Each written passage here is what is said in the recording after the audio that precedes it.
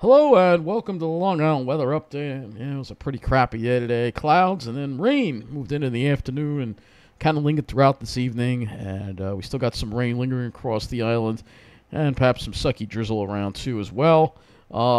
Just crappy day across the area. Chilly, raw. I didn't even make it out at all today. It was just the kind of day you just don't want to be outside. You can see plenty of clouds around across the area. You can see these thicker, lighter clouds are where the steadier, heavier rain was for today. Looking at the current radar at the National Weather Service site, you'll see again, got rain still over Suffolk and still some showers over Nassau County. I'm at the northeastern New Jersey. So this is all in relation to, looking at the weather map, you can see this system that we've got going on here. Stall front syndrome, got the high over New England, a warm front that's going to make its way over us. We're going to be in the warm sector tomorrow, and then behind it, this cold front, which is going to wind up stalling to the south. If we take a look at our thing, you'll see there's that front, and then it gets hung up to the south, and keeps us in the rain chances pretty much for this is Tuesday and Wednesday, and just we're going to be dealing with a lot of rain chances this week, and just the kind of weather I absolutely can't stand. So let's get to it. Let's look at our current conditions outside right now, and the rest of the country, no, not really showing any severe weather right now. We do have some wind advisories and high wind warnings in effect. High wind watches in effect for some areas of the west. Red flag warning in effect for much of New Mexico. And one lone flash flood warning in effect for Pennsylvania. But other than that, just a gloomy day across the area today. Looking at our current conditions at Islip, you can see it's 52 degrees. It's damp, 52, dew point 52. Air is saturated with light rain and mist.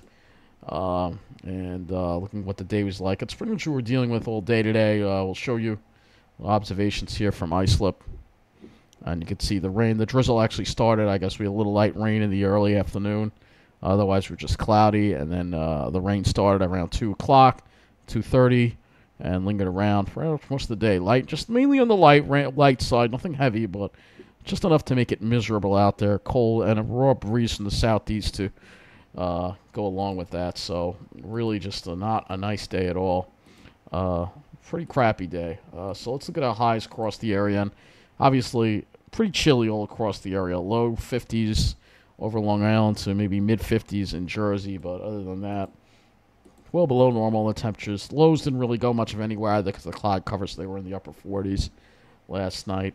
So not much of a diurnal range at all. As far as rainfall goes, we'll take a look at the last 24 hours. And not a whole lot of rain, even though it rained.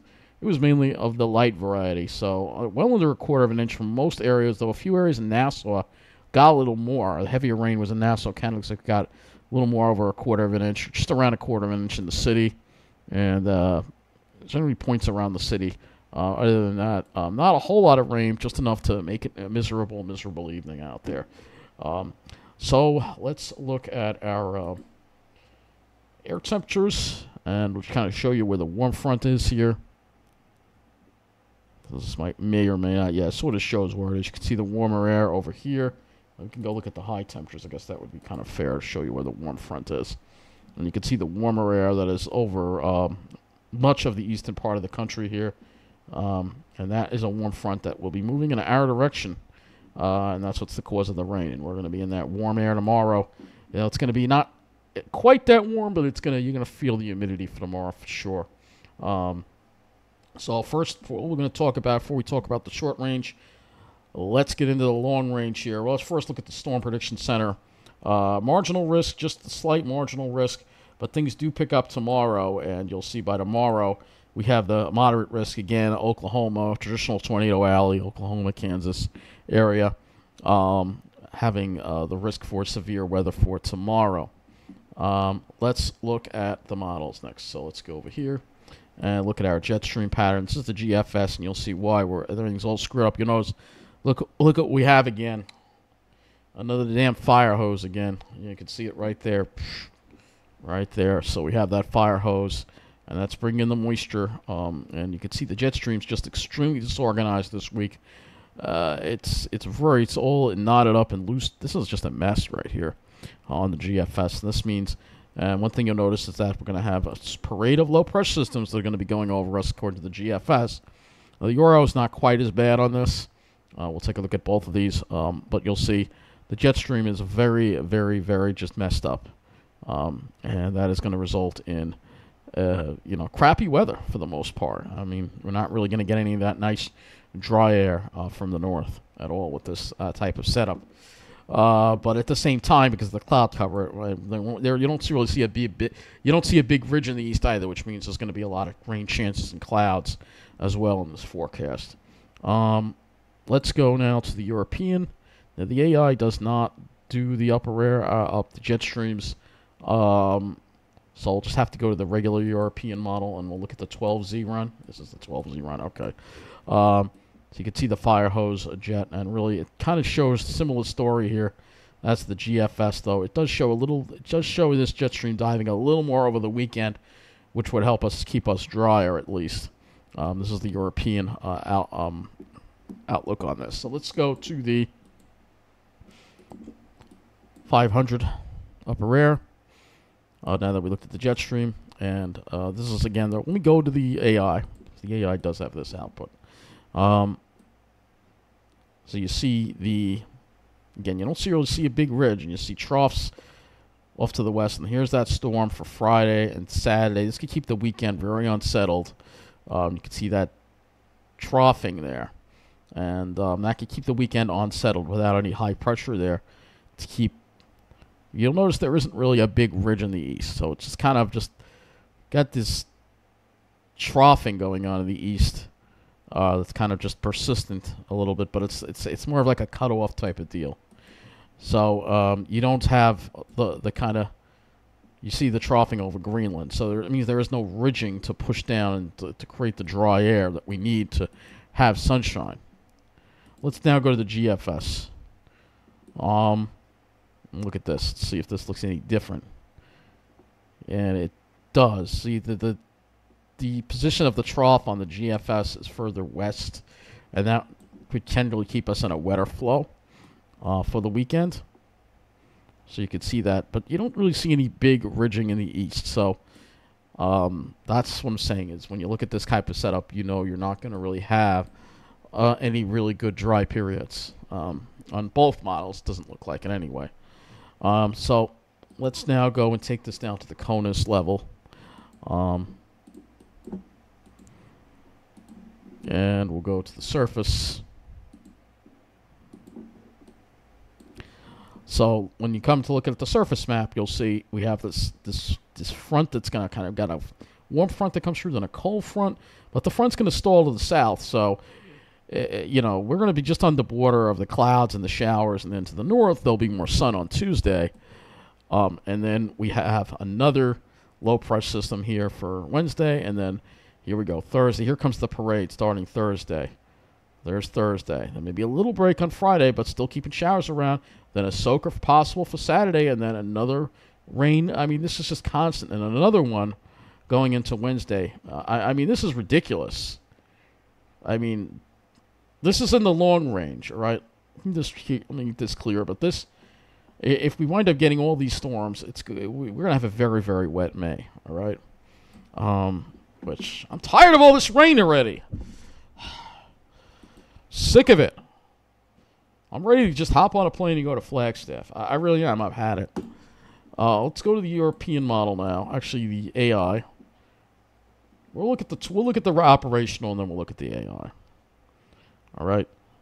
So you can see for Monday, still keeping some showers around. And then Tuesday, we're sort of we'll be fine. But if you're in the southern part of Jersey, you might have to deal with some rain chances. And then Wednesday, here we go. More rain chances again for Wednesday. Maybe Thursday, get a break, and then more rain for actually part of Thursday, and then it moves in the evening. And look at this. We're going to have rain Friday. And look at that. Lingers around into part of Saturday. The Euro gives us a break on Saturday. That's the difference between the Euro and the GFS. All right, so we have this difference, and this also shows in the AI as well. So the trough placement is different on these models. You can see that right there. The trough placement is a little different. But it doesn't mean great sunny weather at all. All right.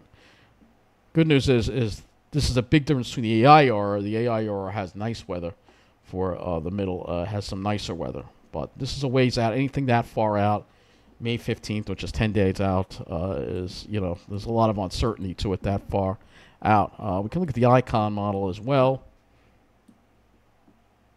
But I think you see the similar source. That high just can't build down because the jet stream's all messed up. It's trying to.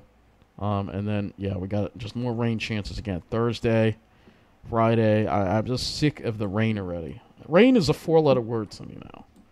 It really is. I hate it. So now we're going to look at the total accumulated precipitation that these models are bringing out through the periods. All right, so this is the icon. All right, the icon doesn't look so bad. The Euro AI doesn't look so bad. Well, let's go with the Euro AI all the way out. Doesn't look so bad, or it doesn't have us in the purple.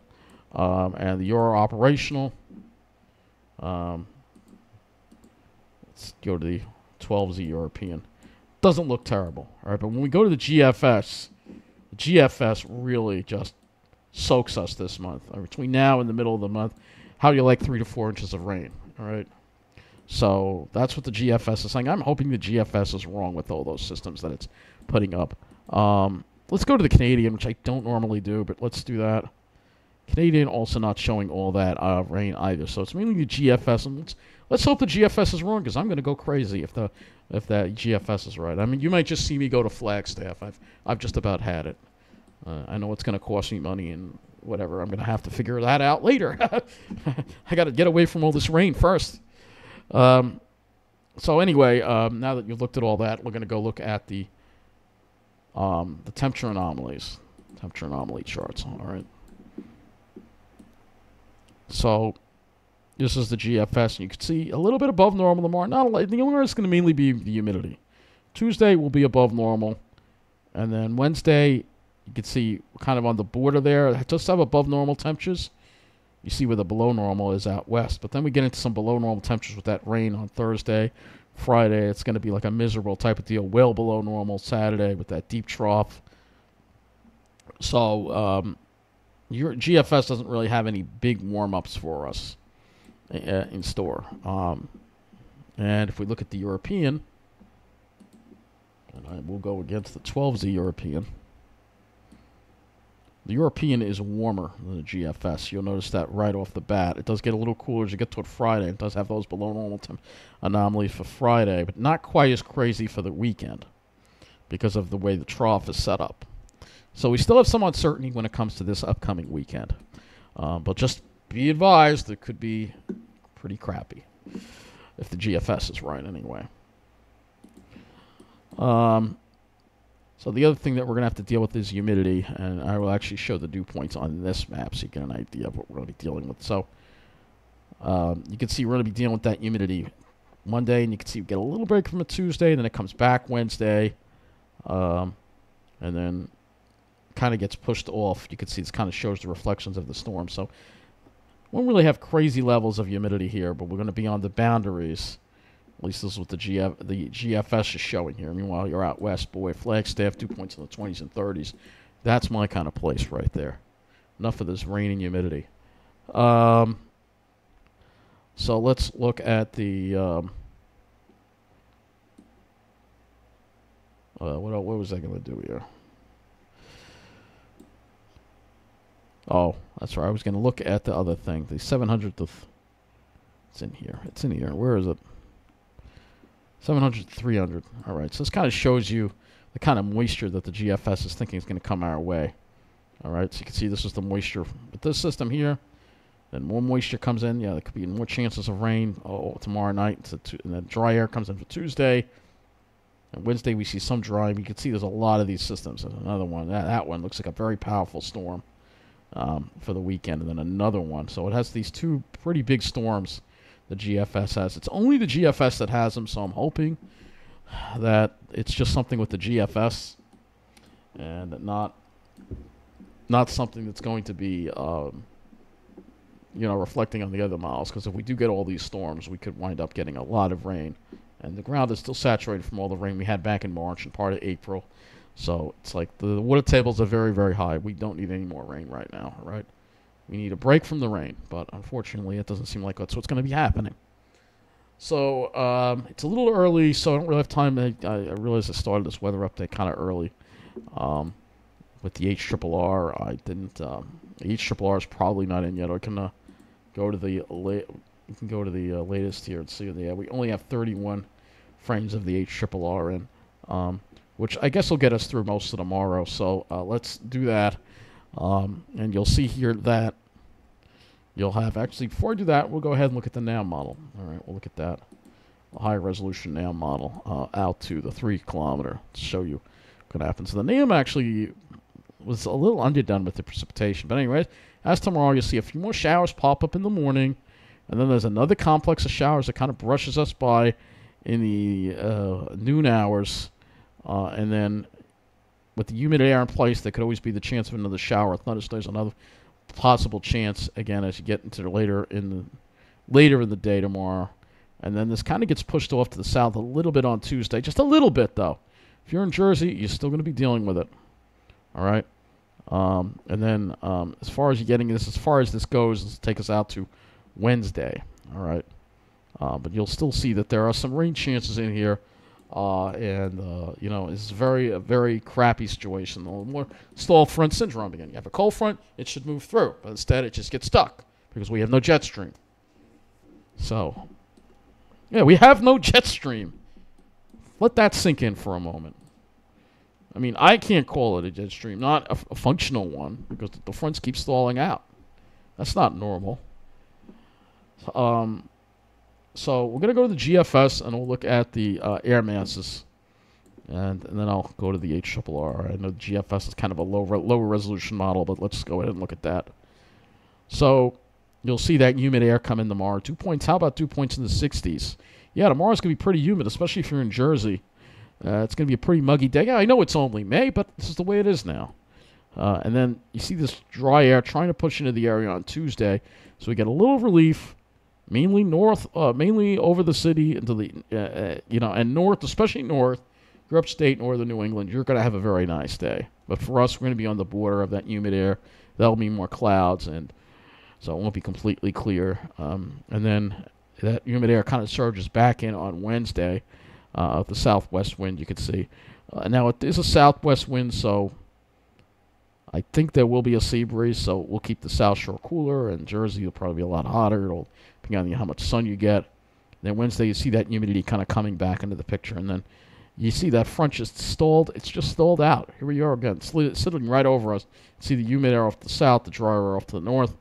Thursday, then Friday, we get another little push of some drier air coming in from the east, but you're going to be dealing with stall front syndrome, so forget any sunshine.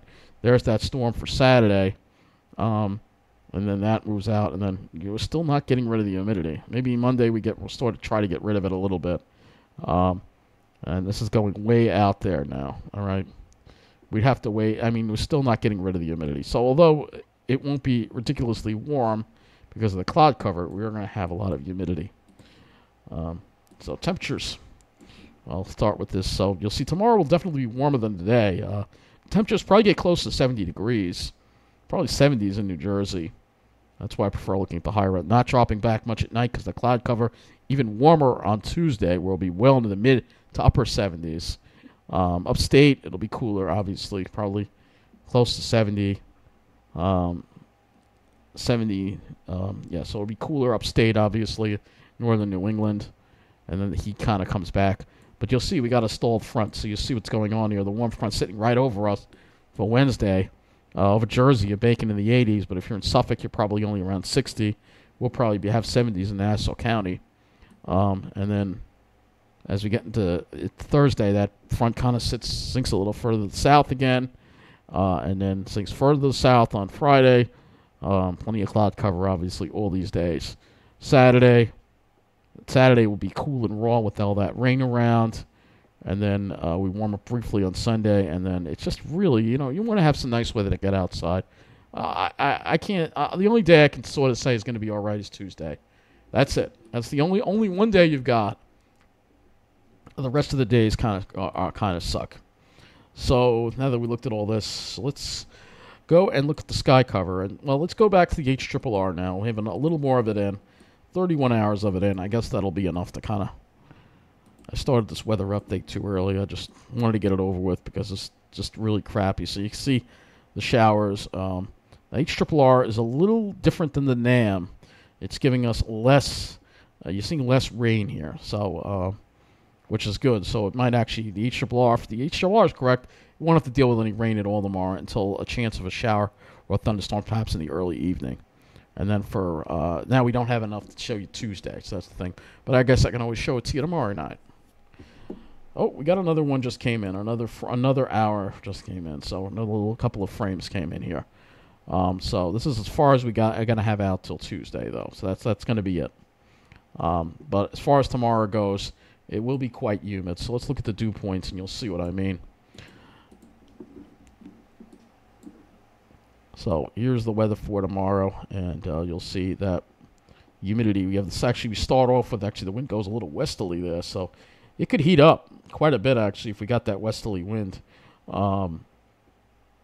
It could heat up. It could heat up well into the 70s even on Long Island, and then the winds turn south by the afternoon. But you can see these are dew points, and the dew points are in the mid to upper 60s. This is really humid for this type of time of year. It's absolutely ridiculous. But you'll see that push of drier air making its way in as we get toward Tuesday. So this is the drier air that's going to be coming in and bring better weather for Tuesday. All right. Cloud cover. Let's look at that. Obviously, I could take a sounding. See what this says here. But I think we'll have a pretty saturated air mass all the way through. Yeah. Meanwhile, if you're in Canada, oh, look at that. Much better there. Much better. You know, much better there. At least the further away from the stall front, so they're going to get the clear out, you know, for tomorrow. Let's now look at some sky cover maps. So for tomorrow, you see we're stuck in the clouds. Tuesday, see it tries to clear us out a little bit, especially north of the city. You're gonna have a beautiful day. Albany, maybe I should go to Albany. I'm not kidding. I might just go to. Maybe I could do that in a day, and then more clouds coming for Wednesday, and then that's it. Kind of stuck in the clouds. Here we are Wednesday, showing a lot of clouds. Thursday, a lot of clouds. Friday, a lot of clouds. Saturday, Sunday.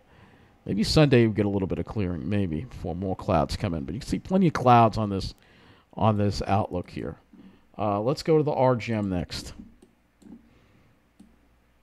So this is the RGM, the high resolution now. You can see plenty of clouds for tomorrow. And then Tuesday, the RGM is actually pretty encouraging. It does clear Long Island out, actually, decently. So maybe we have a decent day on Tuesday. That's our best shot at decent weather because the clouds do come back in on Wednesday. And then you can see kind of getting pushed away from, as we get to it later in the day on Wednesday, hanging on along the coast, which... with a little bit of fog, perhaps.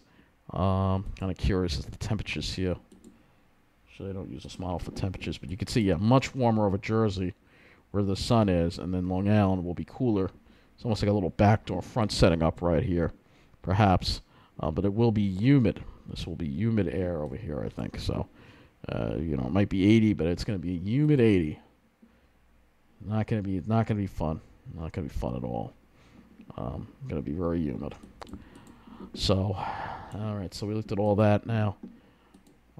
Let's go over to Ventu Sky. We can visualize things a little more here. We'll use Ventu Sky. Yeah, I was looking on. If I sound a little tired and just down, it's just I've been in all day. This weather is not good for me at all. It's very bad for me. I've had my fill of it. So let's move this over to Wednesday so we can see the difference here. So this kind of shows you we will have a south wind.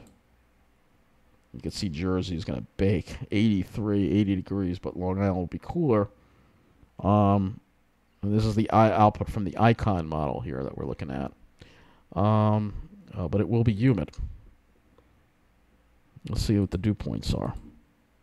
Yeah, oh my God, 67. These are dew points. This is like August dew points. It's only May. I mean, this is not normal. I'm sick of this humidity. I'm telling you, it's just, you know, if I could, what I would do is from like April to September or April to October. I'd be in Flagstaff for that part of the year and then come back here in the winter. The humidity here is just unbelievable. It really, really is. So we're going to be dealing with a lot of humidity, and then I'll visualize tomorrow too as well. It's going to be pretty humid tomorrow too. So get ready to do a lot of sweating, Thunderstorm threats for tomorrow. It is showing some cape. So there is some cape because we do have that humidity in the air. So there is the chance of a thunderstorm. Well, I don't think anything will be severe. You never know. One could be strong. You never know because lately it seems like the thunderstorms that we do get always wind up being stronger than forecast. Because, again, we have a warmer, more humid atmosphere because of climate change than the models are used to. So that's why we have a tendency to overperform. And so just be advised, we may wind up overperforming again. All right, so now we've gone over that. Let's look at the Climate Prediction Center, which doesn't look so bad when you look at this because it only has, it does have above normal in the 6 to 10 day northeast. Not excellent, not a very high chance of above normal, but it does have a decent chance of above normal temperatures. But the temperature, I meant precipitation, the temperatures below normal in the southeast and below normal generally in the east and above normal in the northwest. And then we go to the 8 to 14 day, and you'll see they have the below normal continuing and near normal for the northeast, below normal in the southeast, which again indicates troughing in the east, and slight chances of above normal precipitation. We can go to the Weather Prediction Center also, and let's look at QPF here. This will show us the rainfall day 1 to 7. All right, so we look at the next 7 days. We're in the blue, which means we would get around 1.5 inches of rain out of this. All right, that's not terrible. It's not terrible. It's not as bad as what the GFS is. So they don't seem to think that the GFS is correct. At least, hopefully, it's not. And excessive rain. There's only one area where there's marginal risk of an excessive rain. Let's see, day 2, day 3, day 4, day 5. None of it's over our area. It's more off to the southeast. So let's go to the ice. We haven't spoken about this. The ice, Arctic sea ice Arctic sea ice, walking on sunshine. So following the 2024 maximum sea ice extent on March 14th, Arctic sea ice has declined slowly, such that 2024 March average is the 15th lowest in the passive microwave satellite record. So we're not breaking any records here, basically, on minimum sea ice. But we are scraping in the bottom. It's still pretty low. And this is another chart here that we'll show you here, actually. This isn't too bad, but this is because, again, the jet streams actually trap most of the cold air up there, so it actually means that it's colder up there than it might be otherwise. And this is the map. So you see the map here. So decent amount of sea ice still left. So if you want to go and escape this crap, you can either go to Flagstaff, or if you want it cold, you can go up to northern Canada to escape this crap. But let's see. I think that talks about pretty much everything that I was supposed to talk about today. I think I'm trying to remember. We'll look at the satellite. See, we can look at the satellite view for the whole country. It kind of shows you what we got going on here, and you can see just a lot going on here. A lot of it. Another big storm over here in the northwest. And you got a lot of clouds in the whole northeast here. You see that? Well, those clouds. So a lot of clouds that we're going to have. But again, we will get a break on Tuesday. But, if you look at the forecast from the National Weather Service, you see the deal that if we could just click on it here. Yeah, rain chances every single day except for Tuesday. Every day there's a chance of rain. It's unbelievable. Right through the weekend. So, and then we have the drizzle tonight. So we still got to have drizzle just because the rain has stopped.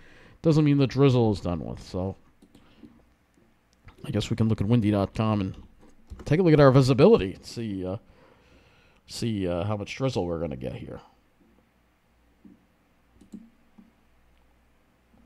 And let's see. Visibility. Because this shows where you could have drizzle, all right? So it is showing drizzle to start the morning tomorrow. And look at that. Still showing perhaps some drizzle on the south shore and even trying to bring some up I don't know if that's rain or drizzle. Let me look at that for a minute. This is the European model. Yeah, it's drizzle. So be prepared, or it could be fog. Yeah, it could be fog and drizzle, perhaps. So be advised that with that humidity tomorrow, we may be dealing with some sucky drizzle around, too, as well. So tomorrow, not going to be a great day either. Tuesday's really your only dry day if you have plans outside. That's your only day you're really going to be able to do something, because every other day it looks pretty crappy. Just if you want to spend time outside, well, let me put up the forecast for Flagstaff. It's sunny every single day. Look at that. Sunny, 61. Sunny, 66 on Tuesday. Sunny, 65. Thursday, sunny, 65. Friday, sunny, 68. I'm about ready just to go to Flagstaff and screw this. I really am. If I go to Flagstaff, I'll let you know. There won't be any weather updates. I'll be away completely, all right? So, well, I've had it with this. I really have. So, that's all. Thanks for watching.